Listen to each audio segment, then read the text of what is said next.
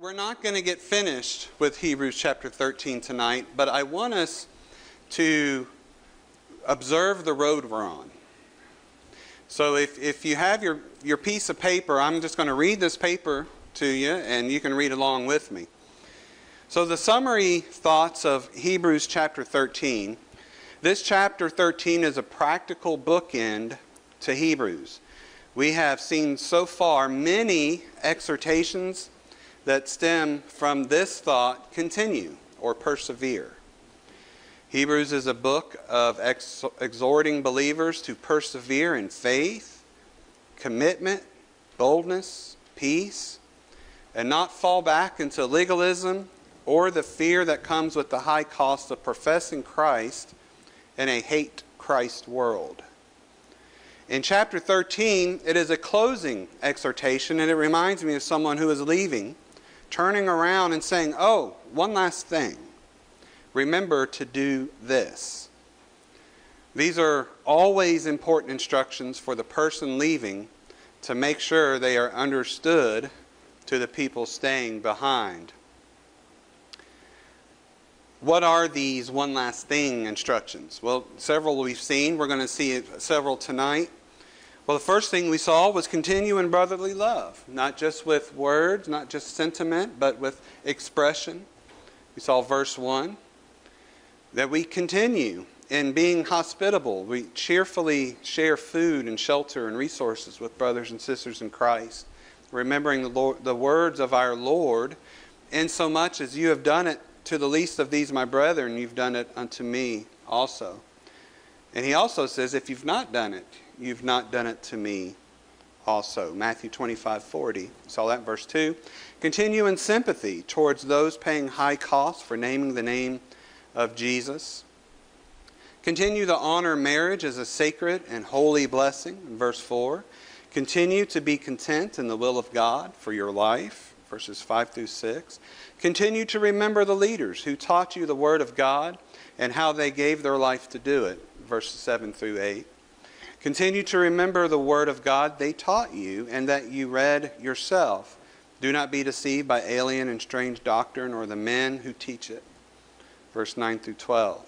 Continue to bear reproach, and if needed, be an outcast for the name of Christ. In doing so, you have followed Jesus in your life because he bore reproach and was considered an outcast. Verses 13 through 15. Continue to be submissive and honor your pastor, proven to be sound in doctrine. They are accountable to God and they care for your souls. Verses 16 through 17. And verse 18, continue always in prayer. You know, when you read all of these exhortations at the end of just this rich doctrinal book, the one last thing he's giving us, his closing remarks, is remember, it's not just enough to talk the talk. You have to walk the walk. It's not just so much as knowing doctrine. We must live this doctrine. And he goes on and he says, I mean, you know, as you're leaving, and I know that you can picture this in your mind. Many of you have probably done this. You're getting ready to go. We did this with Jason the other day. We're getting ready to go somewhere for the weekend or something, and Jason's alone. And the thing that we tell him right before we walk out of the door are the most important things to remember, right? So it's like, okay, here's a list of emergency numbers. Here's what you do here. Here's what you do there. And it's interesting that here, this ending exhortation from just this rich book of persevering in faith, you know, being bold in our Christian faith and understanding the new covenant versus the old covenant, how we profess Jesus Christ, of who he is and who he says he was. And the world is going to hate us, but we still stand. We still take the reproach. We still take the rebuffs. But we must also, it's not just enough to know it, we must also live it. We must also show this brotherly love. We must have this love towards one another. And we must have this pity and compassion. And we must understand all of us fail. People will fail you. No matter if they're the most blessed people on earth, they're going to fail you. So we understand that we're all sinners saved by grace. And I thought this was enough to give us an overlook of chapter 13. And as we go on to new ground, at least we understand the road we're on now. It's this continue, continue, continue. Remember to continue. Remember to continue. If that's the last thing you hear me say, the last doctrine I give you, remember to continue. And that's the charge which he gives here. So we have already looked at those other categories, and we sort of stopped at verse 6 about, so that we may boldly say, the Lord is my helper, and I will not fear what man shall do unto me. We understood this in the context of, yes, the writer of Hebrews, which more and more, I think it's Paul who had a writer of the Greek who was recording down what Paul said. I believe this is very specific, and it is. It's very specific. If Paul's in prison, what's his mindset? To admonish believers to do, to visit, to take care of those who are down and out, have sympathy. It could be you that's in prison. It could be you right now who's in Turkey or Africa, who are paying a very high price for professing Jesus Christ. We remember them. We want to take care of them. We want to love them. We want to show and spread our compassion to them. Well, in verse 7, he does something very interesting here. He says, remember them which have the rule over you, who have spoken unto you the word of God, whose faith follow, considering the end of their conversation. Now, that rule over you in the Greek is leadership. He's talking about church leaders. And he's also, in verse 7, he's specifically talking about the ones that you've had in your life who have gone on, who've died. In your past, you may have had church leaders or pastors or teachers, and you think about them. You think fondly on them, and you remember them. Well, consider their life that they gave for the faith. Remember their example. Remember their testimony. And the thought here is to emulate, to imitate their faith. So remember these past leaders who have gone on. I remember, but before I say that, I believe that it's remember your leaders here in verse 7, because look at verse 17. He makes a distinction. 2 times he talks about pastors, or he talks about church leaders. In verse 17, he says, obey them that have the rule over you. In verse 7, he says, remember them that have the rule over you. So I believe he is talking about past church leaders. Now, if we stop and think about this, what he's saying is, remember those who spoke unto you the word of God. Do you all remember your past pastors? And I know Brother Hart is definitely one of he was a pastor here for a long time, and I remember my previous pastors, and I think about them, and he's not saying, we do remember the word, but I don't remember the sermons more than I remember their lifestyle. Do you remember? That's probably what comes to mind. It's not so much as what they were saying. They were sound at the time and what they were saying, but remember their life. The life that they led, the life, it may not have been perfect, but it was committed to Christ. They stood steadfast in the faith. And this is every generation, isn't it? Hebrews was written a long time ago. Just remember those who were the rulers over you, or the leaders, the church leaders, the ones who cared for your soul, and how they had spoke to you the word of God and their faithfulness.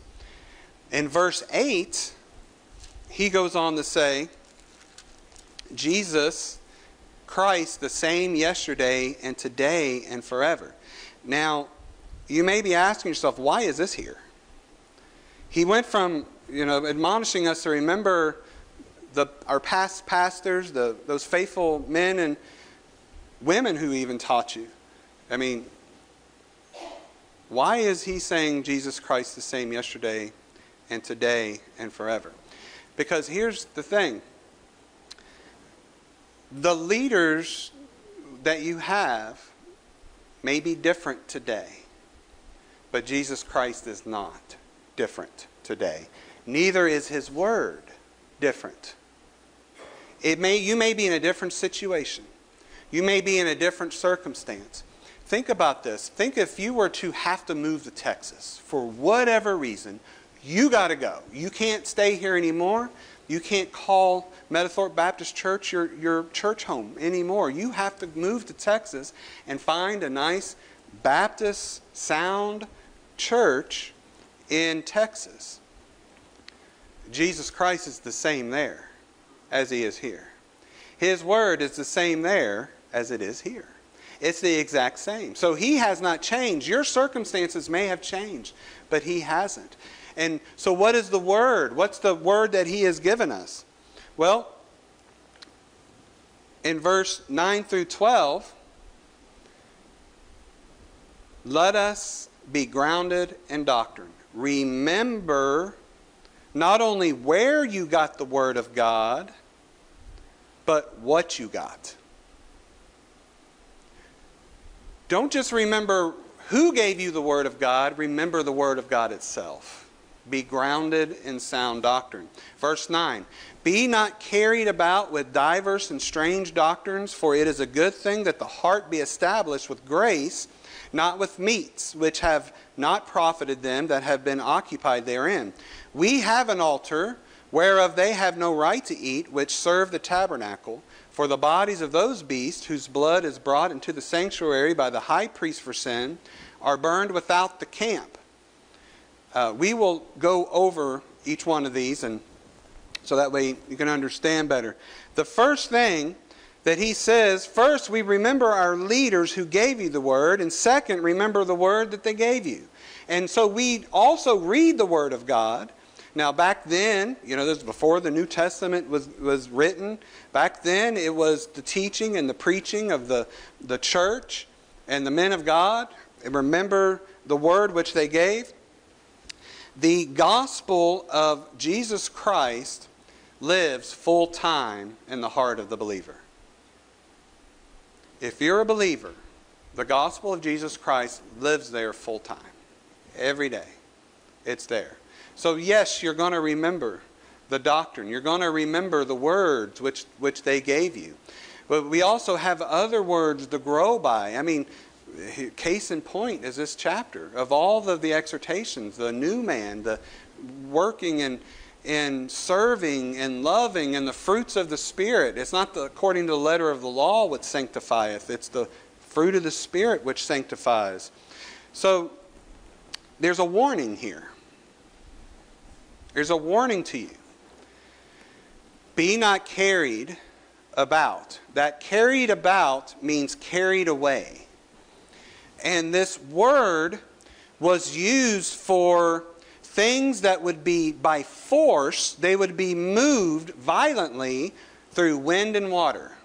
That reminds you of definitely Paul, right? Going through the shipwrecks, going through the storms there in the Mediterranean. Do not be forcefully moved from the gospel. Because what will happen is these diverse, which means different, and strange doctrines. That means alien. That means a different word. Paul's always warning against that. Ephesians chapter 4, he warns the Ephesians that we henceforth be no more children tossed to and fro and carried about with every wind of doctrine by the sleight of men and cunning craftiness, whereby they lie in wait to deceive. There's deceivers out there. They're deceiving, and they could be sincere, but they're deceivers. What did Paul say? If anybody, even an angel, were to come down and preach to you any other gospel than what I have given you, let them be accursed.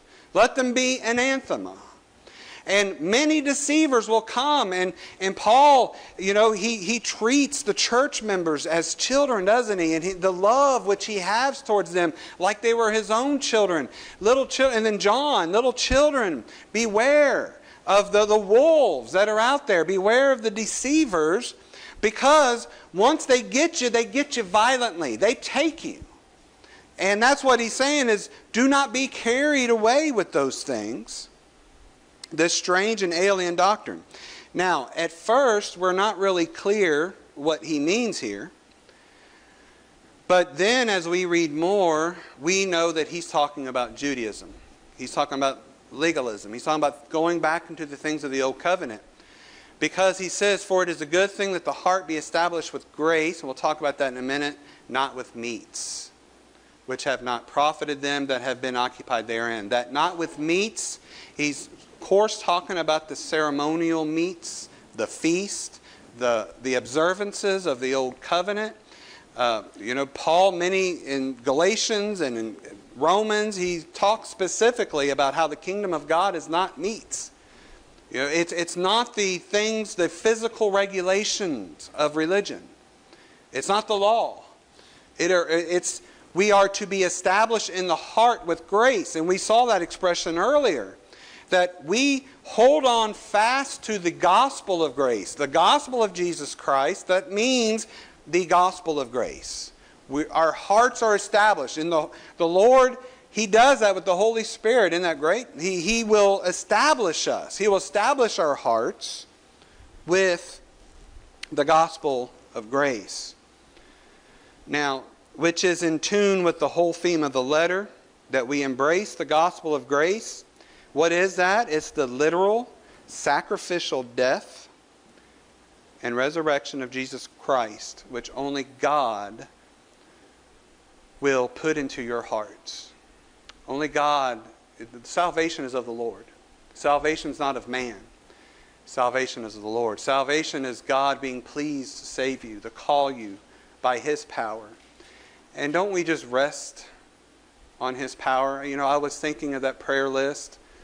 I was thinking during Brother Richard's prayer, how we pray for Sister Janet. By His power, Lord, heal her body.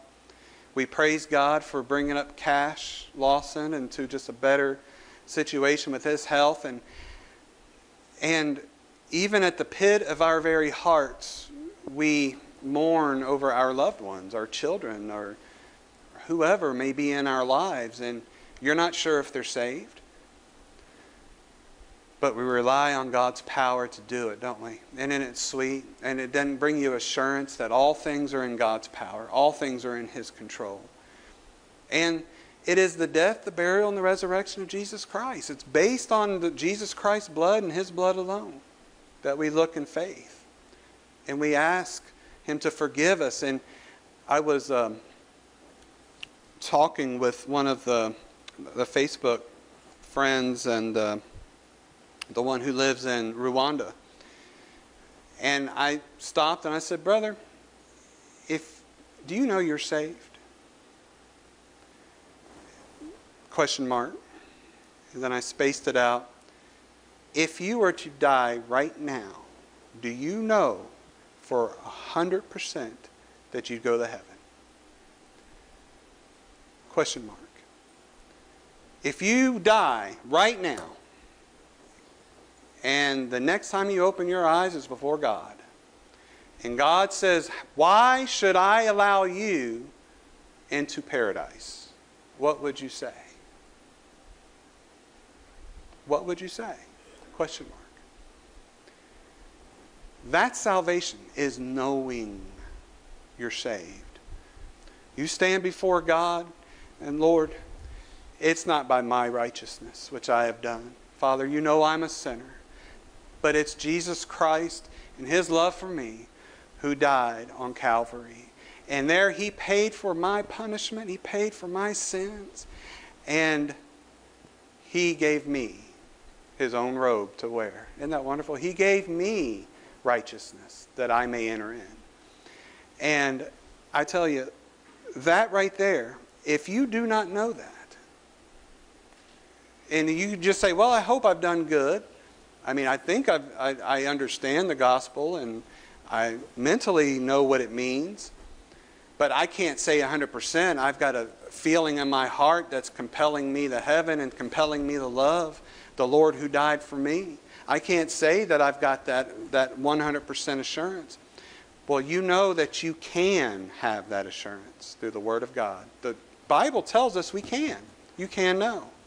And I pray that you know that you're saved. And if you're not, you come talk with me and we'll talk. And we'll talk in private. We'll talk in public, at the cafeteria. We'll talk in the mall. I don't care where we talk. I'll talk with you anywhere. But as we see Jesus Christ, it says here in verse 9, do not be carried about with diverse and strange doctrines. You don't think it's a threat until you've actually seen it happen to sound Baptist brothers and sisters. Many of you have seen people you've known go into legalism, go back into Judaism, go back into the things of the law. They dress their wife up in a burqa. They worship on Friday night instead of Sunday now because they're worshiping the Sabbath. They believe that all that Jesus did was a fulfillment of the feast of the tabernacles and the feast of this and the feast of that. And let me tell you, my own experience, and Brother Jeff may know it too, and I've actually told some other people this. There's this man named Michael Rood, and he calls himself a Messianic Jew. And Michael Rood is teaching false doctrine. He's teaching the things of the law. He's teaching that sanctification comes by observing the law, observing the Torah, observing the feast, dressing in a certain way, doing this and doing that. He refuses to call Jesus, Jesus. It's Yeshua. He refuses to call God, God. It's Yahweh, or it's one of the names of God. But how? And then he actually, before my eyes, he grabbed somebody that I love dearly in our church, and he started getting caught up into this system. Now, how did he do it? Well, at first, it was innocent. At first, I remember the brother coming in. He goes, have you heard of this guy named Ron Wyatt? And I'm like, no, I haven't heard about him. He's a biblical archaeologist. And when you start, and I think it's fascinating. I don't need I don't need them to dig up proof. I know that the Bible is true. And, you know, I don't know if you all are like me, when they dig up proof, like they've dug up Sodom and Gomorrah, they've dug up the Pool of Bethesda here recently. And they're like, oh yeah, it does exist. Don't you say, well, it's about time you figured out that exists. You know, it's been in the Word of God for the last 2,000 plus years, and then 4,000 years before that. But this guy, Ron Wyatt, he has these videos out there, and he goes underneath the Red Sea, and he shows you chariots, the Pharaoh's chariot wheels, and then he has a satellite picture of Noah's Ark, and there's nothing in nature that's in 90 degrees, and so here's the altar that Abraham, so it was neat. There's no harm, and you know, that's neat. I mean, honestly, I think it's neat to go to museums and like that. But unfortunately, he was attached. Michael Rood had referenced this guy, and then our dear brother started veering away into that strange and diverse doctrine. And he wasn't just lightly taken. He was forcefully taken. It wasn't long in Sunday school, the man taught Sunday school, he started teaching that we need to observe the stars. We need to observe them for signs, and how we need to worship different, you know, the things of the Old Testament. And at the time, Dad was the pastor, and I said, Dad, you know what this man's teaching? Do you know what brother so-and-so is teaching? And he was like, oh no. Oh no. We saw it. They call them the Messianic Judaism, and don't get in it. The Word of God teaches us, Paul teaches us, that faith is not of the law. Faith is not of the law. We understand that Paul in Galatians chapter 2 and chapter 3, he says, the law does not finish what the Spirit has began. The Spirit who has started that good work in you, who has saved you, and Christ has sanctified you, and has brought you the fruits of the Spirit. Do you really think the law is going to complete what the Spirit has started? No. But you go back into the law, and you go back into the things that you can handle, and things like that, into all these restrictions and regulations, because at some point there was a deceiver. That's why it's important. One last thing before I go. Don't be swept up in this other doctrine. Stay true to the gospel of Jesus Christ as He preached it, as Paul preached it, as Peter preached it, as John preached it. Don't let these people who are deceivers deceive you, because they're going to take you, not lightly, but forcefully. If you had only a little while to live, wouldn't that be one of your one last things? Don't believe every church is a real church. Don't believe every Baptist church is a real Baptist church. Don't believe everybody who says they're a man of God are a man of God. Jesus says, by their fruits you shall know them.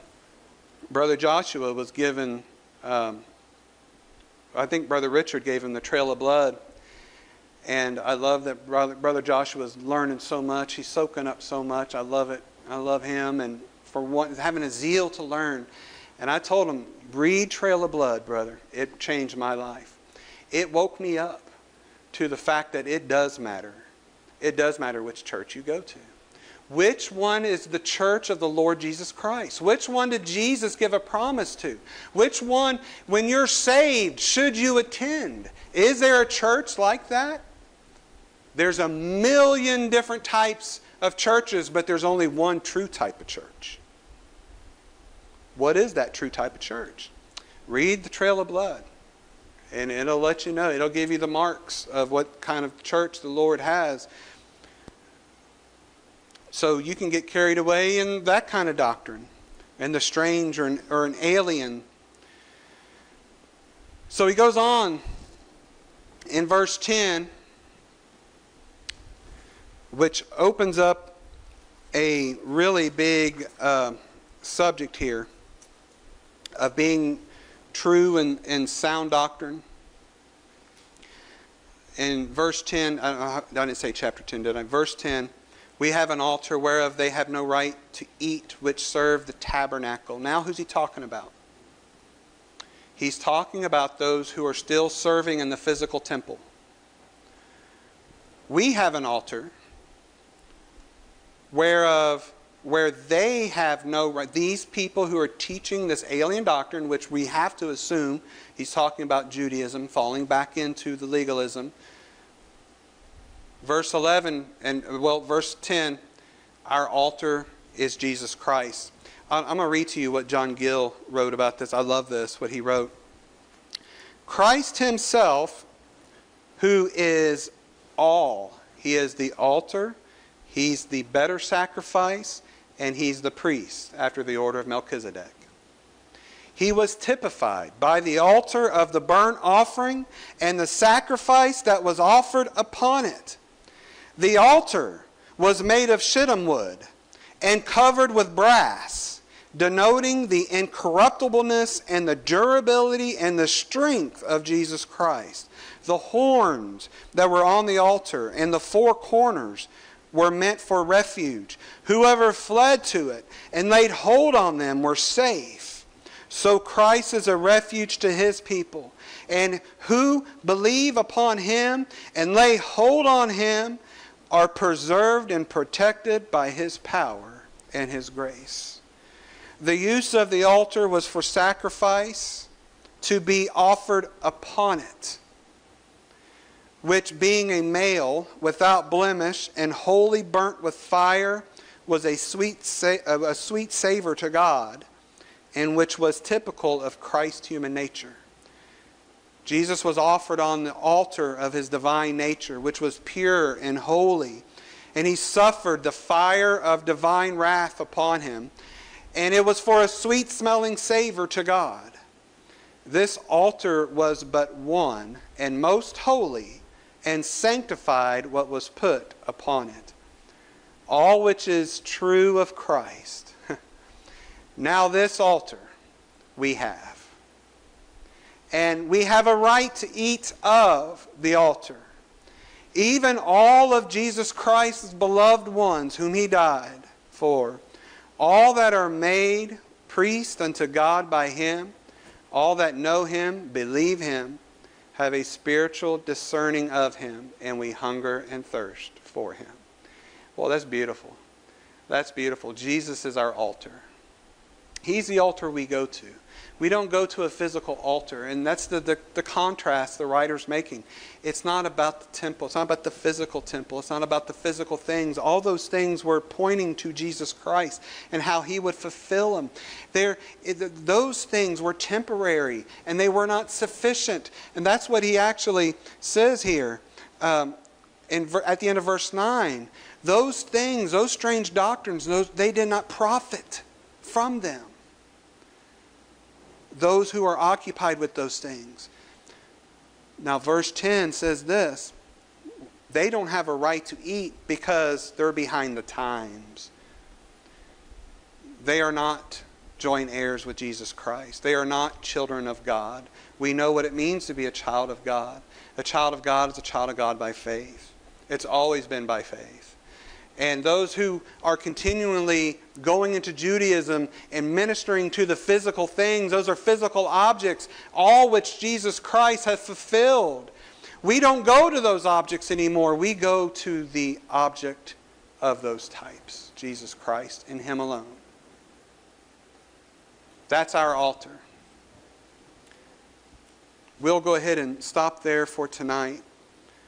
We have more to say about standing fast, continuing in sound doctrine. Continuing in sound doctrine. Hold on to that piece of paper because, as you can see, it might be a couple more sermons before we get out of Hebrews chapter 13. And I wanted you to have a good overview of what is exactly happening. How important are these words that we not only learn, but we obey as Christians.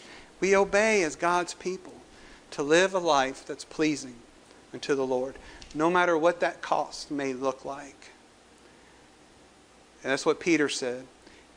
It may or it may not be the will of God for you to suffer for His name's sake. But rejoice. Rejoice if it is. What a great opportunity Paul called it, to suffer for Him. Paul in Philippians, he says, everything, I count all things but dung. And what Paul wanted to do more than anything was to suffer like Christ suffered, so he could be raised as Christ was raised. I pray that's our attitude, and I pray we come to Hebrews chapter 13 as if the great men in your life, the great pastors that you've looked up to, who have given you the Word, before they leave, they turn to say one more thing. Here's the Word of God. Remember to continue to walk the walk. To walk the walk. How do we do that? We don't do that by the law. We do that by the Spirit of grace. We do that looking unto Jesus, the author and the finisher of our faith. Because it may come to where you're afraid of what the world can do to you. No, be bold. Be bold. Because even then, Jesus says, I will never leave you nor forsake you. I pray the Lord richly bless you. Heavenly Father, thank you, Lord, for this lesson tonight. Thank you for opening it up in our hearts. Father, thank you for saving. Thank you for forgiving of sins by your power. For we did not love you, you loved us first. And you gave your Son to die. Father, we don't realize just how great a love that is until you opened our hearts to where we receive it. Father, how you change our lives. Father, we do pray that the frustration of this body that we have, Lord, you know our frail frame. You know that it is waxing old. It's painful. There's disease. There's things that the sin has caused, just the fact there's sin in the world. But Father, we know that our victory is in you. Our hope is in Jesus Christ.